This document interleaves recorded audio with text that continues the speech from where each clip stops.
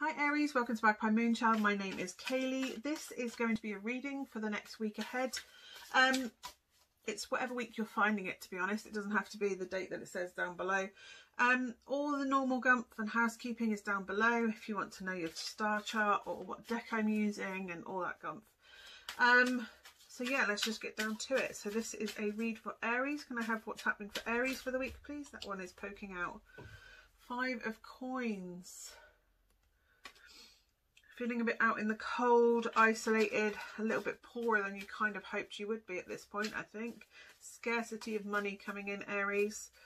So be frugal, be thrifty as much as you can this week. Shop within your means, even below your means, to be honest, because this could imply that harsher times are coming up. Equally, make sure...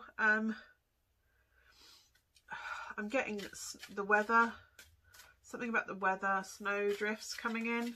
Make sure you have the resources you need because you kind of don't want to be going out in the cold unless you really have to.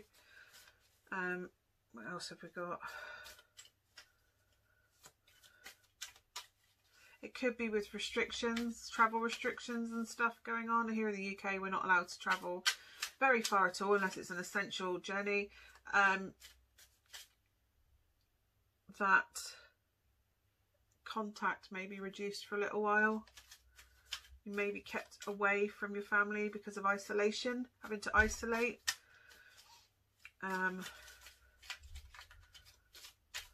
Or it could just be that you kind of have to stay in the house and heal, because I'm getting there under their blanket trying to heal. And if that's the case, I really wish you a fast recovery from whatever it is that's making you poorly. Okay, what else have we got for Aries this week? What else have we got for Aries? This one is popping. 5 of Swords. Winning at any costs. So if this is to do with contact with a child, I get that you're fighting and fighting and fighting to the detriment that this infighting between you and the other parent is literally at the cost of the child almost at the moment.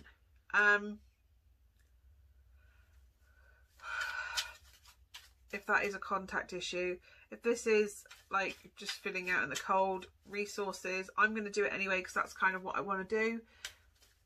It's kind of being selfish. I'm getting breaking the rules. You're kind of breaking the rules. That 6 of Cups has come up again. There's a child, if you look. They're offering their cup to the child. So yeah, I'm really getting that this could be for a parent who has contact, and at the moment you're not having contact from them. Battling to win at any costs. Consider how you're fighting and arguing is affecting the child, because if you look, that one kind of looks like they're looking down, they're kind of looking up like, yes, I love you, and they're like, that's okay, I'll come to you, sort of thing. So and we've got Judgment coming through. Judgment, and you've also got the Empress coming out, which is like nurturing energy, Mother Earth, nurturing energy, especially if this is, I'm really getting this is to do with a child, contact issues. Could even be a decision in court that's coming up, contact decision. You've got Strength coming through. So obviously this is that's 3 major arcana: Judgment, Empress and Strength. It could be there you go. If this is a custody contact arrangement, I'm getting that it would probably go more towards the mother. But you've got the 7 of Cups coming through, so there may be options that you can discuss a compromise with, different avenues for negotiating.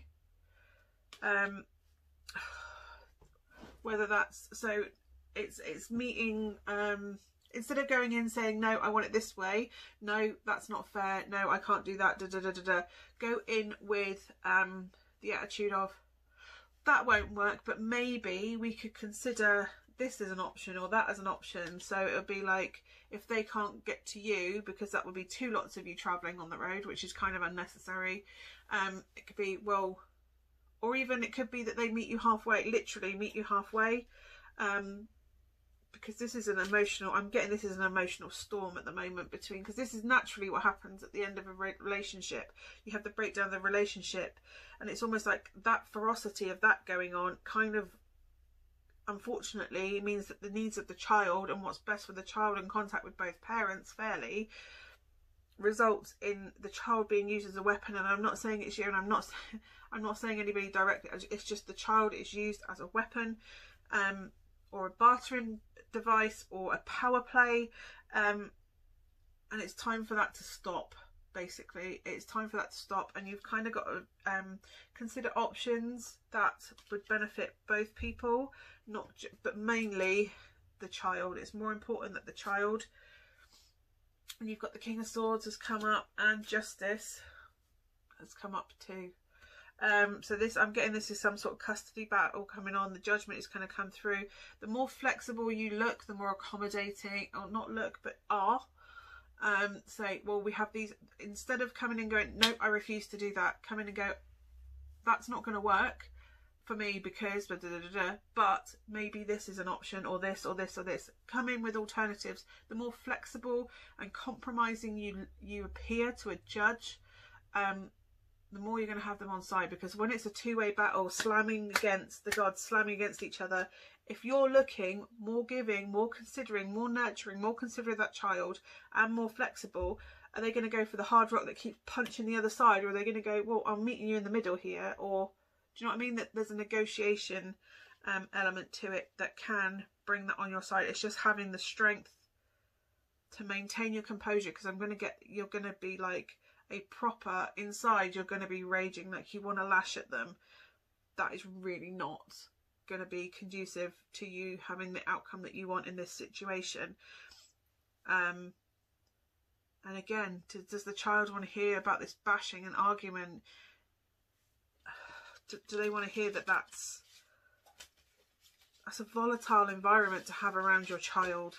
And I'm getting that this might have happened to you as well when you were younger, that your parents split and there was this battlefield going on for contact and rights, and yeah, it broke your heart. So now you kind of have to weigh up what it is you want to do.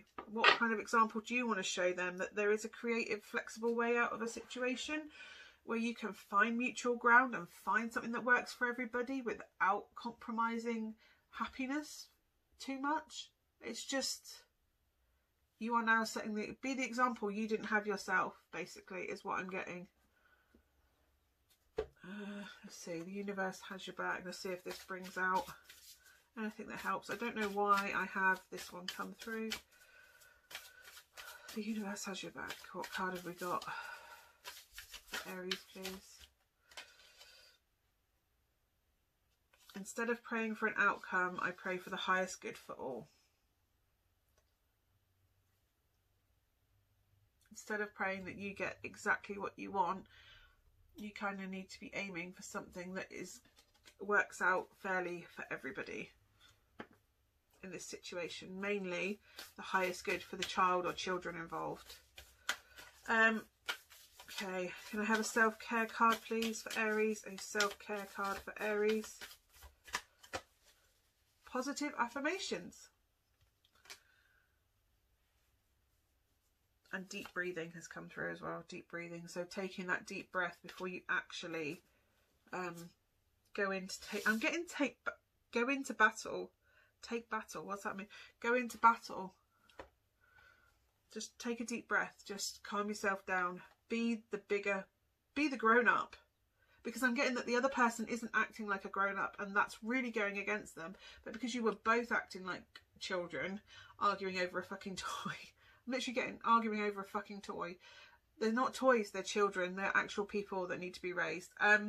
So yeah, keep going in and just keep breathing through. Be positive in the situation. But again, just for yourself at home, positive affirmations and deep breathing. Taking time to just center and breathe. When it all feels like it's overwhelming, just sit there and breathe, and just remind yourself, I am a good dad, I am a good mum, I am putting my children's welfare first. The outcome will benefit everybody.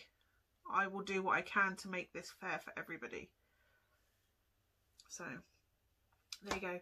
I hope that helps, Aries. Thank you so much for watching. I will be back again next week, but I will see you again soon. Bye for now.